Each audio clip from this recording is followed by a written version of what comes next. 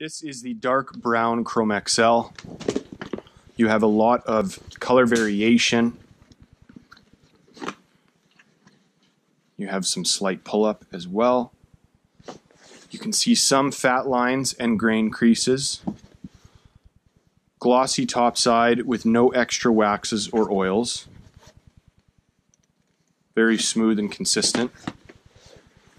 Soft to regular temper, so it is quite malleable. And very clean flesh side with no extra material, fuzz, or fiber to work around or deal with. Flawless leather overall. Has that pre-worn or distressed look as well, so it's just all around really nice stuff. So if you have any questions, reach out anytime.